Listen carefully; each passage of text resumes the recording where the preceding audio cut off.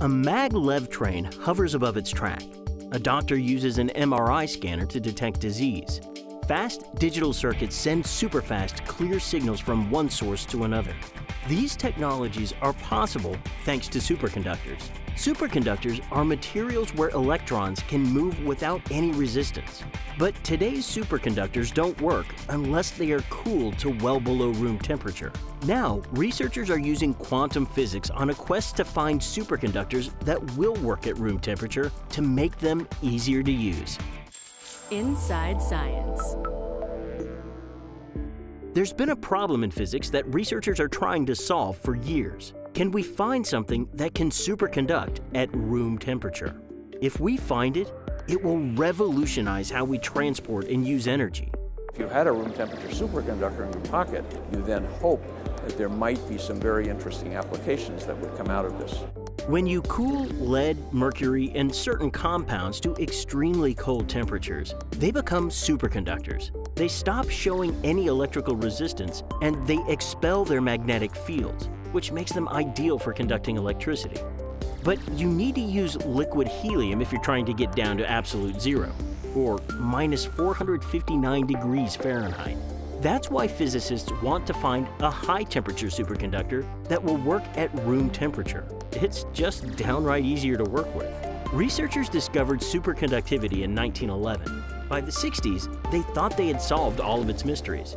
But in 1986, two scientists in Zurich discovered superconductors that work at higher temperatures than researchers thought were ever possible. This set off a gold rush of activity because people were really surprised that this could happen. It occurred also in oxide materials, which was totally unexpected.